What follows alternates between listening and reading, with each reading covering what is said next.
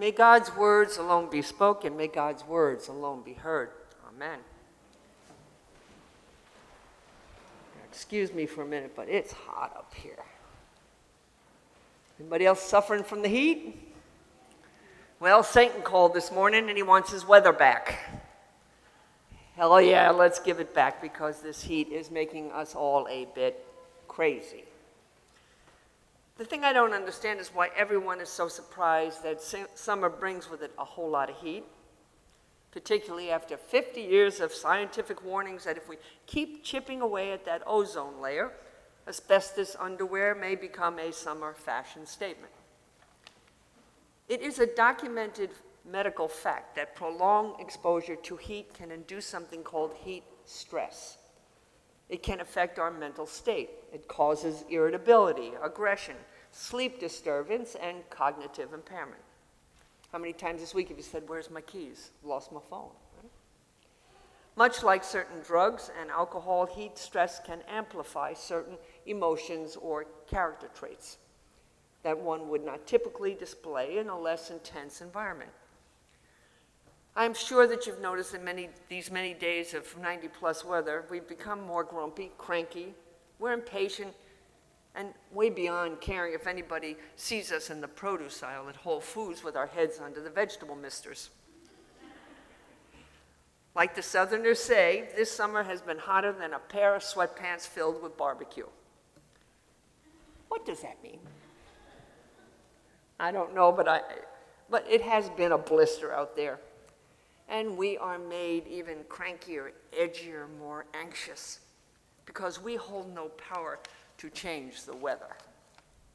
Now, today's readings, although not about the weather, also reflect on the human condition of feeling powerless in the uncontrollable circumstances of life, and how we let our emotions get the best of us.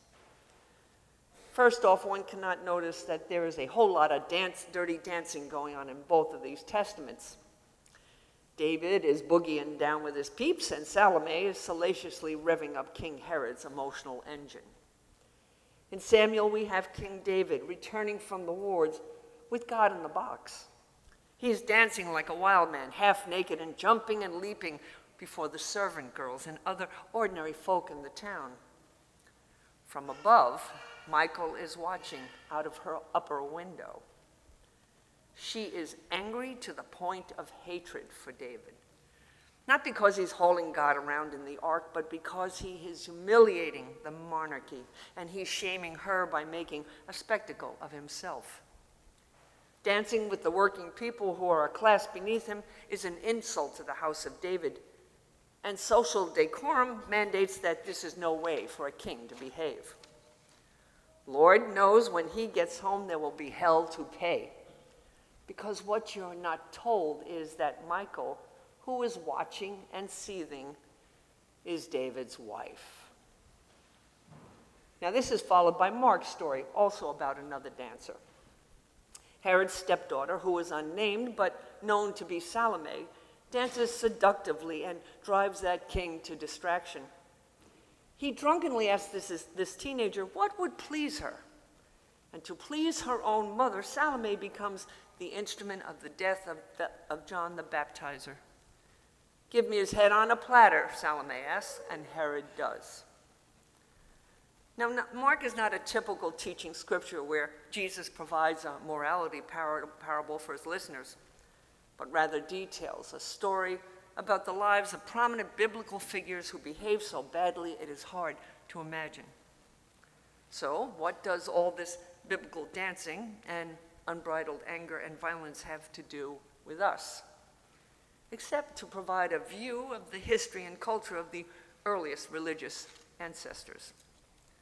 What strikes me, of course, is that despite the passage of 2,000 years, and with all our sophistication, education, and psychological insights, emotionally, we haven't evolved very much. The use of power to coerce and to manipulate one another is not new news in the realm of human experience or behavior.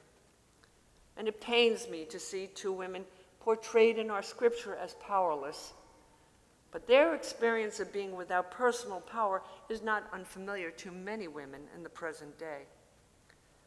Michal ultimately does express her outrage to David for his less than kingly behavior. For that, she is punished. David physically abandons his wife Michal and denies her the most powerful role for a woman in ancient times. She will never bear children. And then there's Salome, manipulated by her mother, who wants John the Baptist silenced. Herodias uses her maternal power to coerce her daughter to become a murderer. For her part, Salome emerges as a notorious woman whose name is historically synonymous with female immorality. Take notice, my friends, there are very few babies being named Salome. Social power is a predominant theme of the scripture today.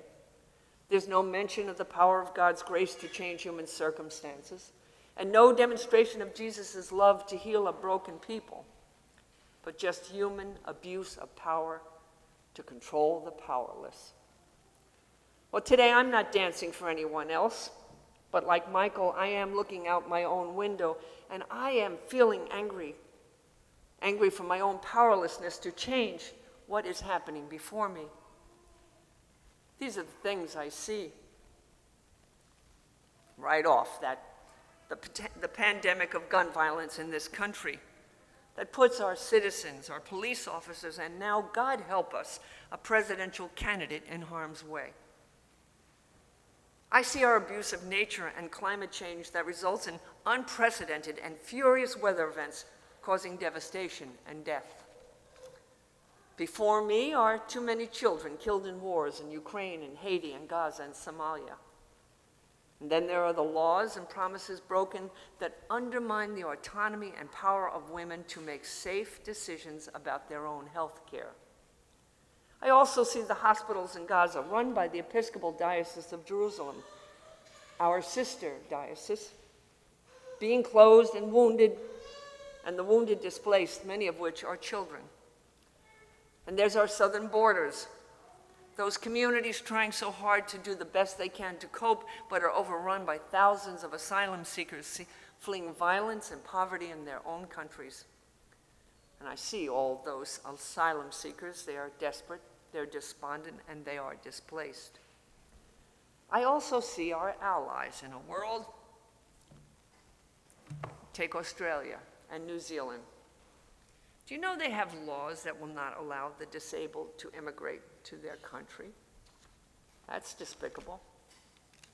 And there's the privatization of the American prison system. That is a multi-million-dollar business that keeps prisoners in jail longer than they need to. Who benefits from that? And how about yourself? Do you feel powerless when you see our children bullied in schools because they may be different? Or when our teens suffer through loneliness, estrangement, and depression as they struggle in a world that only communicates in the third person of social media? How powerless do you feel when you watch our older neighbors who help to grow this community being forced out of their homes because they can't pay the taxes? My point is that once you see the abuse of power, it is hard to unsee all that is broken and beyond our control. Like Michal, anger can become the only avenue to regain our power. And I will say that righteous anger is sometimes okay with me, but left unchecked, it can become toxic to ourselves and to others. So what's to be done? What's to be done with all we can't change? Because it is beyond our control. And it's under the power of those who don't feel compelled to change.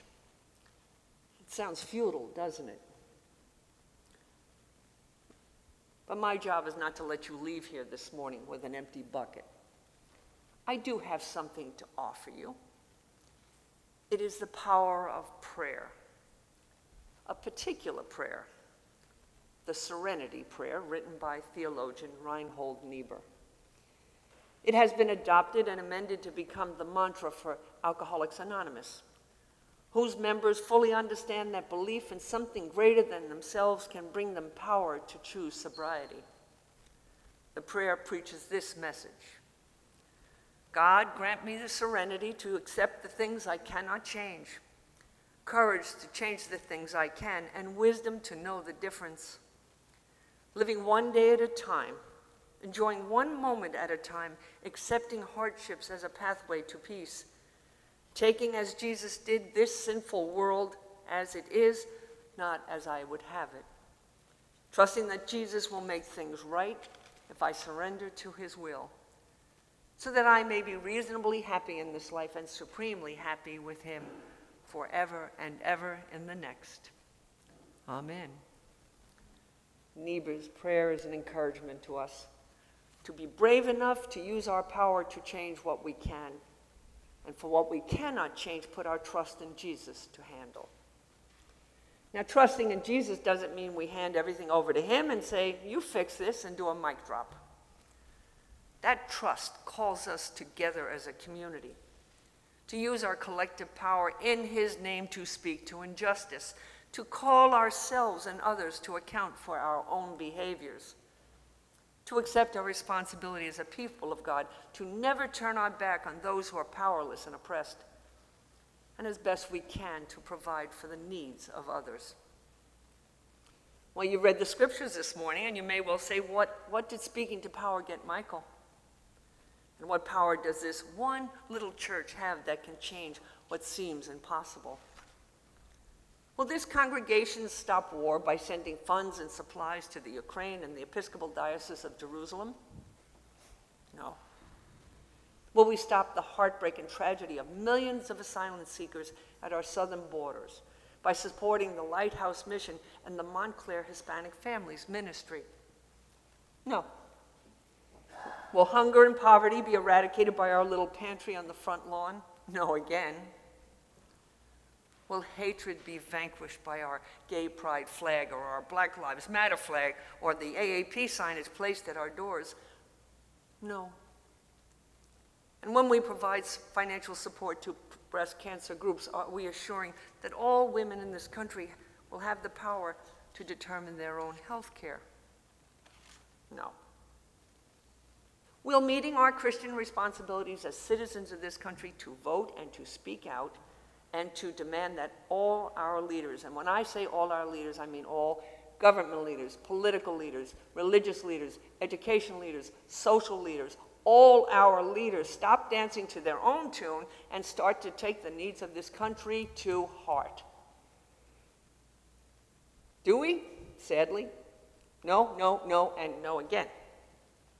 But here is a true thing that does come from our power as God's people. Each time we stand together in God's name, each time we get here on Sunday and stand together, each time we pray together and turn our anger and our frustration or our feelings of powerlessness into holy and good actions for the powerless, then we become so powerful. We become powerful beyond measure. And there's no person or power in God's kingdom that can stop that. Now, there is something we can all dance joyously about.